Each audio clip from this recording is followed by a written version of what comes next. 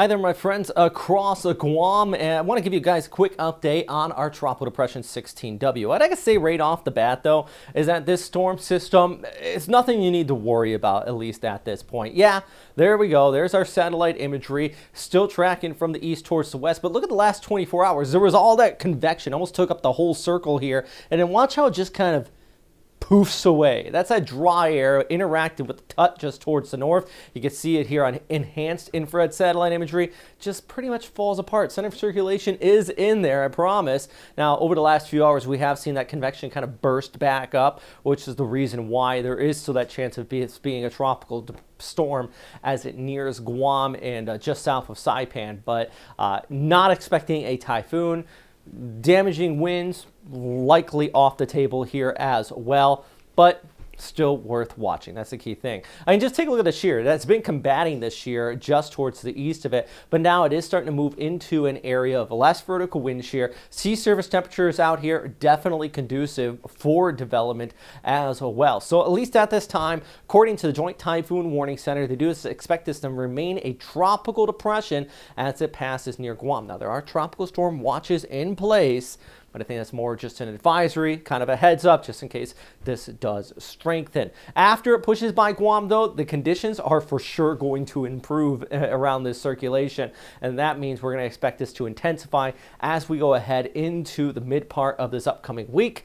Potentially could have a pretty decent typhoon on our hands. Wind 65, 75 knots there towards the northeast of the Philippines. Key thing, as always, pay attention to the cone of air. Now, guidance, it's good as far as it can be as far as that long-range forecast. And I'll get to that in just a second. But here we go. This is through Tuesday morning. Storm passing just towards the south of Guam. This is per the ECMWF model. GFS has a little bit further towards the north. Keeps it pretty weak, but we still could see those gusty conditions along the east coastline as you go ahead through Tuesday, late morning, early afternoon with those passing showers. Yeah, gusty conditions, 30, 40 miles per hour. Nothing crazy, but for sure tropical showers. So I know, there's not a terrible commute on Guam.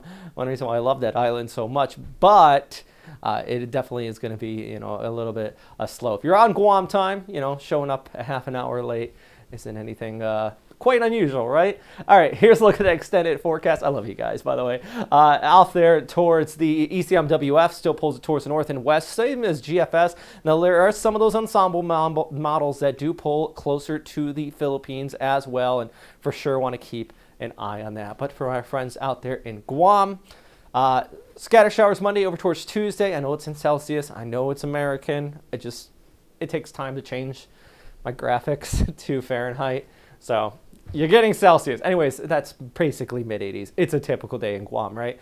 Scattered showers, we do finally start to get a break by Thursday over towards Friday. Anyways, that's all for now. If you guys get any questions, comments, or suggestions, please let me know. I always appreciate the feedback. Key thing to take away, it's not a typhoon. Tropical depression, could see some tropical storm strength gust out there.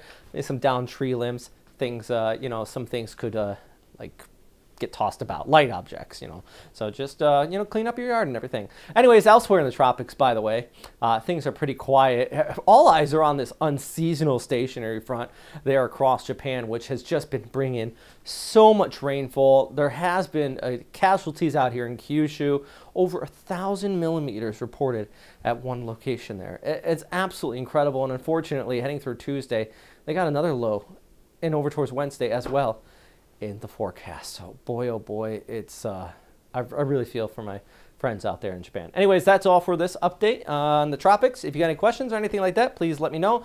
Plus, big shout out to all my friends here on Patreon. I can't do these videos without you. If you guys want to help me out on Patreon, I'll put a link for it down below, but it really means a lot. All right.